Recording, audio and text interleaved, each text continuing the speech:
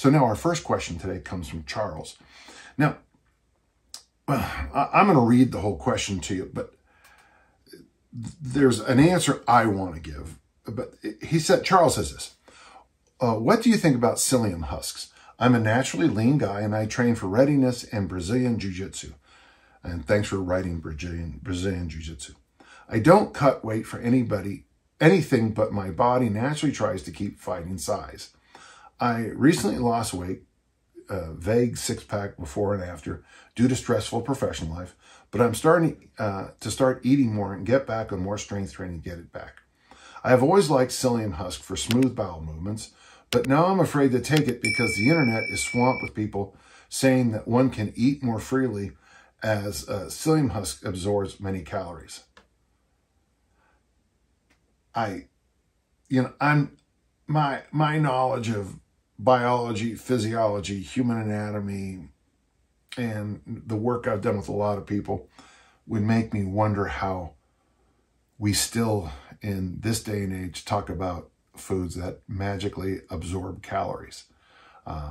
It certainly speeds up, fiber speeds up transit, but we now know with the gut biome research that fiber does much more than just give you poop. Sorry, gentle listeners, for me being so graphic. But let's continue. I don't want to lose calories. I'm what one used to be. He is one who used to be called a hard gainer. Do you have thoughts on psyllium husk?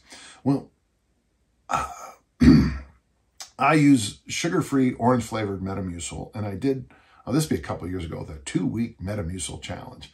I don't get any money for selling Metamucil, but one of the things I've been kind of chasing since the 1970s is fiber. I read an article in Reader's Digest, and it had to be the early 1970s. It was on what later became the F-Plan diet, but not the F-Plan diet you find in books.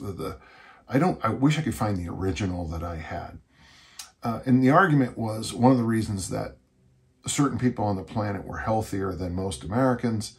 And it's funny because in the 70s, we still weren't as horrid a shape. 50 years ago, we were in better shape than we are now. I'll just say that straight up. You just have to look at my high school yearbook pictures or my class pictures. Just look at the results in track and field for my team. And then look at the athletes we had. We are not nearly as healthy as we were, I think. You can argue with me, and I would accept any proof you have. So the first thing I'd like to say is I think fiber has a much more nuanced role in overall body health and longevity than we thought 50 years ago, when we just thought it was a more efficient way to kind of get the digestive and elimination systems moving quicker. And it goes back to your poopy question, if you've been watching your Ted Lasso. It's just poopy. Now I think we're starting to get a sense that the fiber, the psyllium husks, the vegetable matter, the skin of your apple, all that stuff has far more value than what we ever thought back then, which is completely normal. That's the way knowledge of any field goes. You think this at first, and then you realize later that it's much more simple and complex at the same time. You do ask a good question secondarily that I wanted to talk about. So first off, I think there's great value in adding psyllium husk to your day. I mean, it's when I wake up, and I don't really talk about this as much, and I really should. One of the first things I do in the morning when I wake up is I do drink a glass of the orange-flavored, sugar-free Metamucil, and then I start with my coffee. It has no calories, which is part of what my goal is, but it's also just a part of my morning process. In the mornings, you know, I use a tongue scraper, I floss my teeth, I brush, I use mouthwash, I put on oil of Olay that's got the SPF 15 or something on it. because at my age and anybody's age, it's probably a good idea to have a low-level sunscreen on as you start your day. I clean up as best I can, try not to smell any, trying to, shower up and look pretty and go on with my day. So that's just part of my morning ritual. I don't think it hurts. In fact, I noticed when I was doing my big bulking program, when I first met Dick Notmeyer, I noticed that as I emphasized the fiber, I seemed to grow more. I can't explain it. My only thought is, if your gut biome is in good shape, you probably are too. One thing I worry about when people label themselves hard gainers, you're going through a stressful professional life. You are also, doing Brazilian Jiu-Jitsu. It could be that you're just doing too many things, and that is impacting gaining strength and size. I never did like the phrase hard gainer, because you just don't know. I remember when one of my friends, I won't say who it was, labeled himself a hard gainer, I thought to myself, this guy is one of the most naturally gifted people I've ever been around, but he was drug-free, and so he was training like he read in those certain magazines. He was doing those workouts. So 1 month he would be doing, 22 sets of forearms 3 days a week, which is a lot of forearm work. And then the next month there'd be an article about, doing your deltoids, and he would do a massive deltoid workout twice a week. Well, he was just leaving it on the shelf.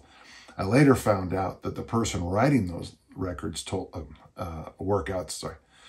me that the magazine took the pictures, and when the editor said, here are the best pictures to use, they would make up workouts designed on the best pictures of the photo shoot.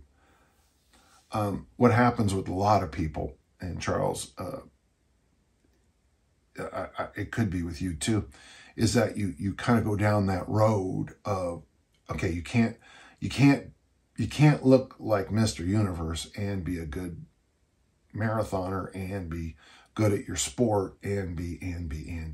Okay, that's the whole chasing rabbits thing that I say way too much.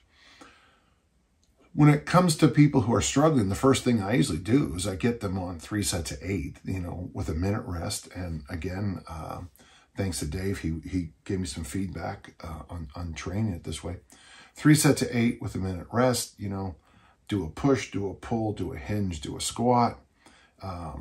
After 2 weeks, do 3 sets of 10, 2 more weeks, 3 sets of 12. And then after that, if you're doing bench press, go to incline. If you're after incline, do decline. After decline, do military. And you can keep doing this on and on. There is some variation, but not a lot. Now, in the 3 sets of 12, you might have to change your rest periods, but I tell you, it's eye-opening. 3 sets of 12 with a minute rest with a decent load. Those reps 8, 9, 10, 11, and 12. Those last high 30s reps that you're doing, it's brutal.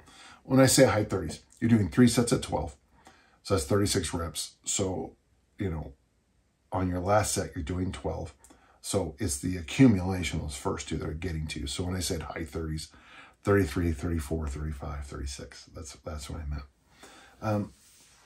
And when it comes to eating, a lot of people who are hard gainers,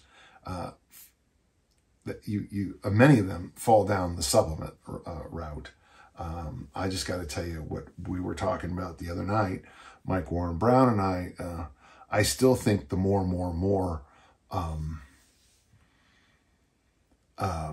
diet, more protein, more fiber, more fish oil, more water. Fish oil seems to really help my athletes who are trying to bulk up. I know that a lot of people are pushing back on fish oil now, but boy, I tell you, it's very inexpensive, and you can buy the best of the best fairly inexpensively. And I do think if you read the Omega Zone book, I think the author pushes it a little bit too much. It's the answers to all questions. In Mass Made Simple, I have a whole bunch on why it works. I just find it to be a good supplement. You could certainly also just eat fish at every meal, like I've been trying to do. I tell you one thing,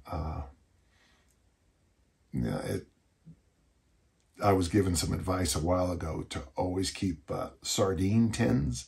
That's what we called them growing up, but and with the ones that have the little opener. And when you get hungry, when you're trying to bulk up, you eat a can of sardines. Of course, you know, your mileage may vary.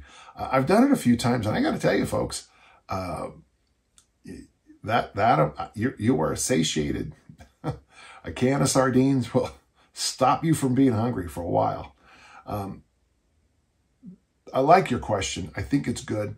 So yes, I think there's real value in fiber supplements, especially if they're, you know, reasonable. There's a whole bunch of varieties. I'm not sure the difference. I know that some of them are basically one step from sand, and some are psyllium husks. You know, in my career, I've gone to the one that gives me the less long-term distress. For those who've ever taken fiber supplements, there are some issues. For example, I don't want to be too graphic, but basically you get the walking farts, and and I didn't think I'd say that on my podcast, but there you go. All right, well, hey, great question, and thank you.